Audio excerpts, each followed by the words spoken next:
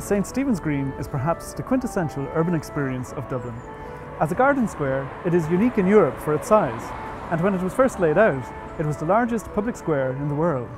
Today, its popular park is surrounded by many fascinating buildings from various periods of Dublin's history, from the 17th century to the present day. The square began life in the 1660s and became a fashionable residential address and promenade. Some fine houses from the 18th century can still be seen on the square. By the 19th century, the square was becoming more commercial in character, and the gardens at the centre of the square were falling into disrepair. In the 1870s, Sir Arthur Edward Guinness generously donated funds to landscape the square and opened the gardens to the public. Guinness gained the title Lord Ardilaun, and his statue in the park gazes west towards the family brewery. The Guinness townhouse on Stephen's Green, Ivy House, was donated to the state in the 1930s and is now home to the Department of Foreign Affairs. Lord Ardilaun is thought to have played an active role in the design of the park, which is considered a masterpiece of Victorian-era landscaping. Over the years, minor additions such as garden pavilions have been added, but in general, the park retains the character of the 19th century. The park is home to many fine examples of public sculpture, such as the Fusiliers Arch at the northwest corner, and a famine memorial by Edward Delaney.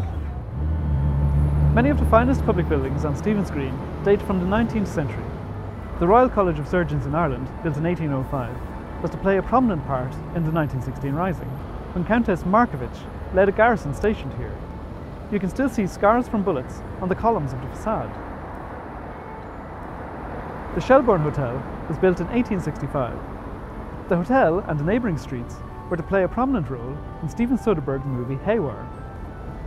A statue of the revolutionary leader Theobald Wolfe Tone stands opposite the hotel. The vast townhouses of the Anglo-Irish aristocrats have found varying new uses. On the north side of the square, many of the houses have been in use as private clubs since the Victorian era,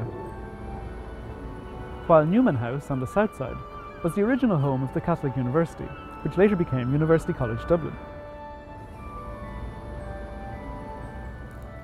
James Joyce was a student here, and the poet Gerard Manley Hopkins was Professor of Greek.